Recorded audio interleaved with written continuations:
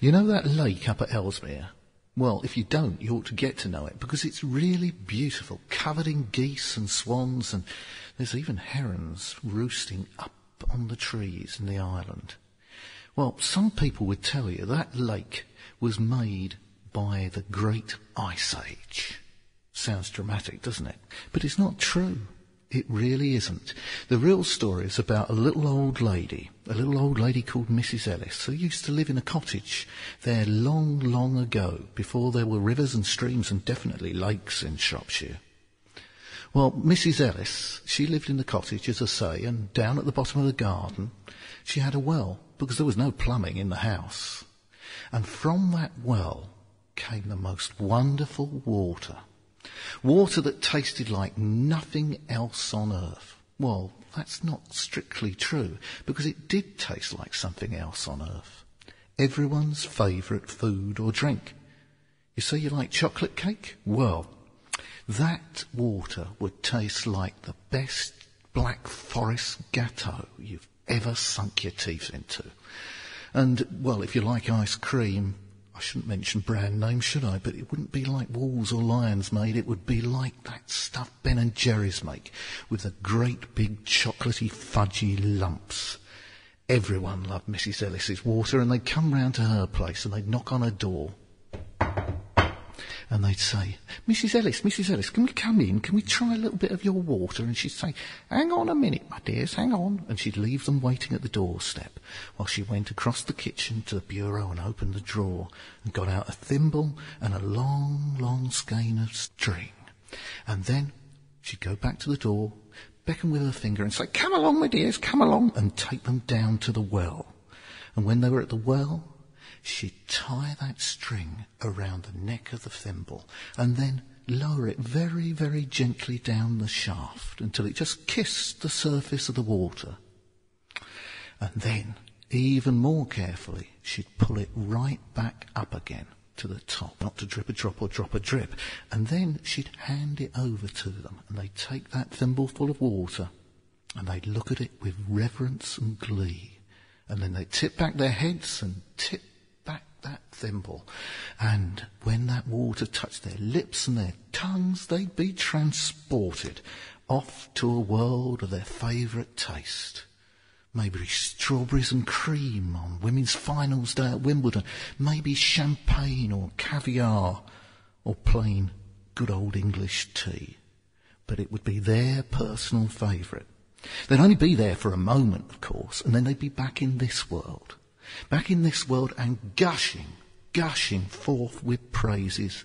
They turned to Mrs. Ellis and they'd say, Mrs. Ellis, you are such a kind, wonderful, generous woman, giving a taste of your most glorious water to us. I don't know how we can thank you enough.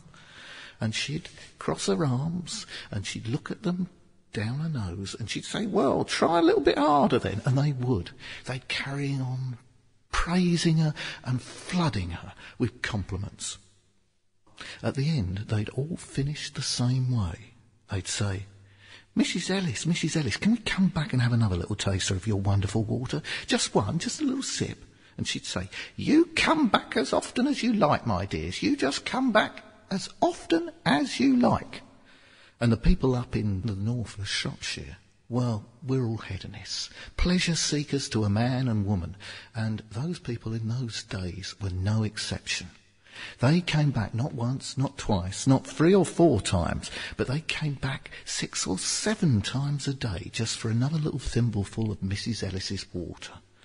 Well, that should be the end of the story, really, shouldn't it? Because everyone's living happily ever after, but they don't. And stories don't end that way. In the middle, they have a twist and a turn, and that leads you off to the ending. Twist and the turn in this story was the perfect summer, the one Michael Fish talks about on the weather forecast, but can't remember which one it was. Well, I'll tell him which one. It was Mrs. Ellis's summer. That sun came up on April the 1st, but it wasn't any April Fool's Day. This was the real McCoy. That sun stayed up in the sky all the way through to November. Wasn't even such a thing as night. The sun carried on blazing down, and everyone in Shropshire got a rare old tan, probably a little bit of sunburn and sunstroke too, but they thought it was great to start with. But they were soon to find out it wasn't as good as they'd thought. They looked down into those green, pleasant valleys of Shropshire and saw no green at all, just brown, parched earth. One by one, all the wells in Shropshire started to dry out. Every last one dried, but one. Can you guess whose? You're right, it was Mrs. Ellis's well. That must have been magic, but it still carried on giving water.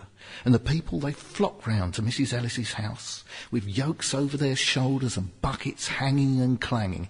And they were all saying, Mrs. Ellis, we'll just go and get a couple of buckets from your well, shall we? That's all we need, that'll last us the day. We'll just go and fetch them now, shall we? And she said, hang on one cotton-picking moment, you. If you want 2 buckets, then everyone will want 2 buckets, and there'll be none left for me. I'm going to make a rule. Little old ladies do that sort of thing. And her rule was, not a drop for you, not a drop for anyone. And that was that. It wasn't quite that, because the water carried on gushing up in the well, and without all those thimblefuls coming out, it started to bank up, right up to the brim, and then to trickle over the brickwork down to the parched ground. She didn't change her mind. It was still not a drop for you, not a drop for anyone. And when the water covered her vegetable plot, just the same. She said, I've got all that Black Forest gateau and the strawberries and cream and all manner of things in my larder. I'll be okay. And she went into her kitchen, sat on a rocking chair, crick and crack, clickety-clack went her knitting needles, and prrr went the cat. The only thing bothering her was the noise of the people with their buckets. She'd have to go to the door, fling open the door and shout over that pond that had once been her garden, not a drop for you, not a drop for anyone. And then she'd come and sit down. But the water carried on bubbling up, and the first she knew about it was the cat basket floating across the kitchen floor. She didn't change her mind. She upped with her rocking chair, a cat and her knitting, and she said, I've made a rule. And she went up to her bedroom and made camp there. The only thing that bothered her when she was crick and crack on her rocking chair, clickety-clack with the knitting needles, and prrr went the cat, was the noise. She'd go over to the window and fling open the window and shout over that lake that had once been her back garden, not a drop for you, not a drop for anyone. And she'd come back and sit down until she saw the chest of drawers bobbing up and down on the water because it had come up the stairs. She didn't change her mind still, though. She picked up a rocking chair, a cat and her knitting, and she shinned up the ladder, rung by rung, into that loft space above, under the roof. How she got that rocking chair through the hatch, we'll never know. But there she was in the attic room, crick and crack on her rocking chair, clickety-clack with her knitting needles, and prrr went the cat. Well, she wasn't bothered by the noise, because those people with their buckets were so far away over that magnificent mere that had once been her garden, she couldn't hear them. One thing she could hear, though, in time, was a change in the sound of the rocking chair, because instead of crick and crack, it was going splitch and splatch and splotch. And she looked down, and she felt her slippers, and they were saturated, they were soaking, they were sodden, and the water had started sucking up her stockings, almost siphoning up her stockings. And you know what little old ladies really hate? Well, if you don't, go out and find one and ask them. I'll tell you, whichever one it is, if it's a genuine old lady, she'll say the same thing. She'll say, the thing I hate most in all the world, young man or young woman, is wet knees. Well, it's true. You just ask them. And Mrs. Ellis, in the story, she was no exception.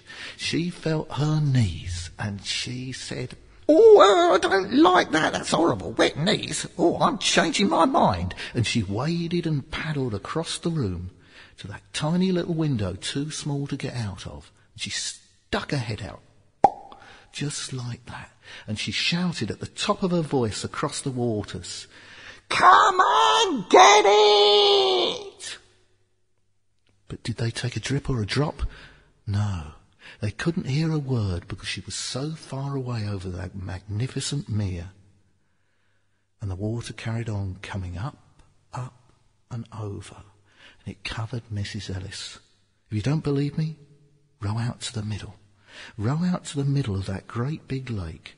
Lean over, careful now. Put your ear above the lapping waters and listen. And you hear it, the click and the clack of her knitting needles, because she's right down at the bottom of that lake, just a-sitting and a-knitting, with a very soggy moggy on her lap. That's Mrs. Ellis. It's Mrs. Ellis's mere. Or the local shorten it, they say that's Ellesmere, or Ellesmere, which is what we call it today.